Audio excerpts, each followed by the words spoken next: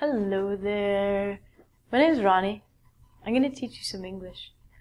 I'm going to teach you some grammar. Yay. We love grammar.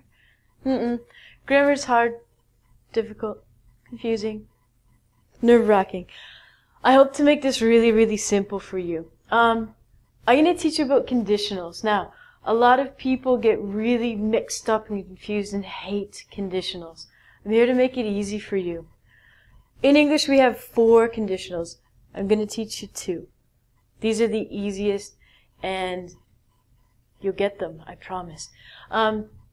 Conditionals in English always start with if or when. Most of the times they're going to start with if, but you can also use when. So, the first one I'm going to teach you is zero conditional. Zero conditional, you can think of as something that is always 100% true. Is anything really 100% always true? That's a debate. But if you think of things that I like to call scientific things, things that have been tested and tried, experimented upon, you're going to come to the realization that some things are and will be 100%. Scientific things. Let's look at this first example. If ice melts, it becomes water.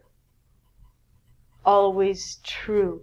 If I have an ice cube and I put it into the sun or I give it heat, this is what melts mean. Melt means it changes from a solid to a liquid state.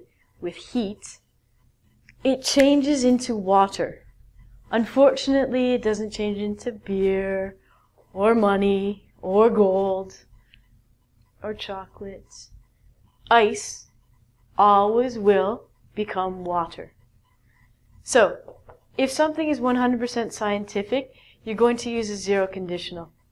How do you make conditionals? This is the fun part. As I told you, conditionals usually start with if, or we can use when. So a zero conditional is if plus the subject plus the base verb. Now it's very important that you do not use any other verb. You can't use a gerund, you can't use past tense, you can't use would, you can't use could. You must use the base verb. So, if subject plus base verb, subject plus base verb again.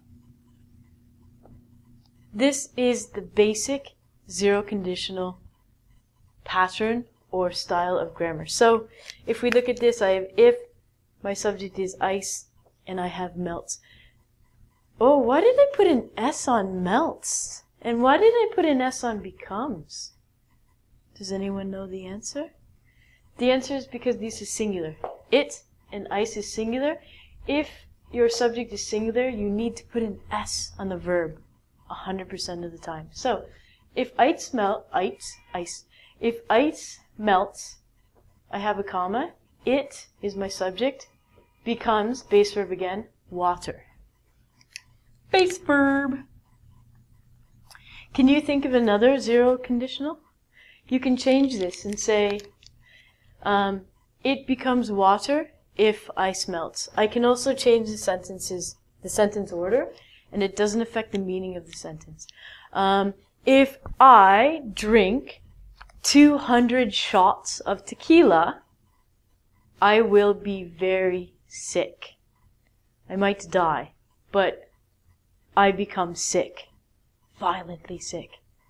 I don't want to do it. Okay? The next one is your beautiful first conditional. I just want you to look at the difference in the composition.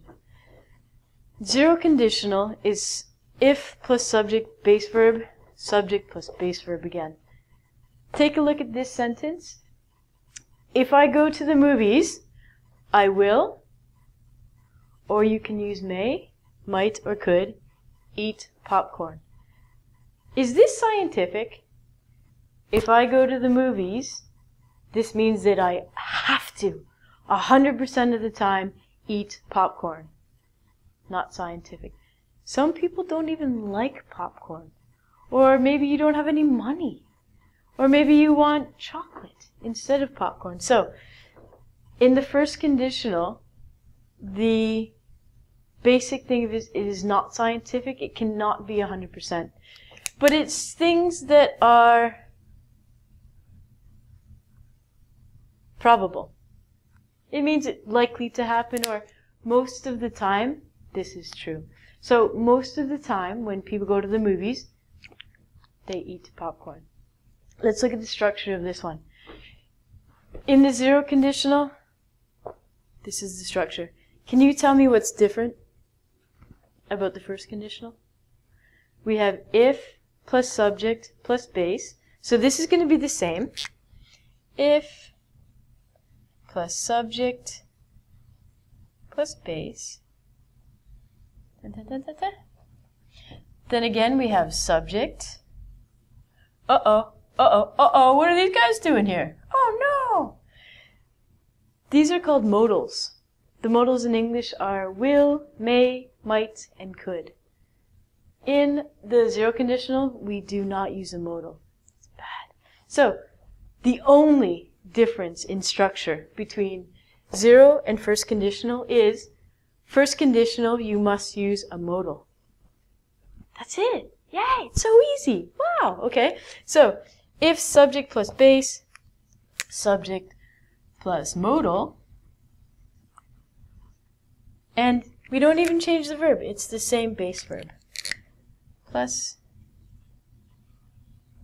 base. If you have any questions, or if you would like to request a video, go to EngVid.com.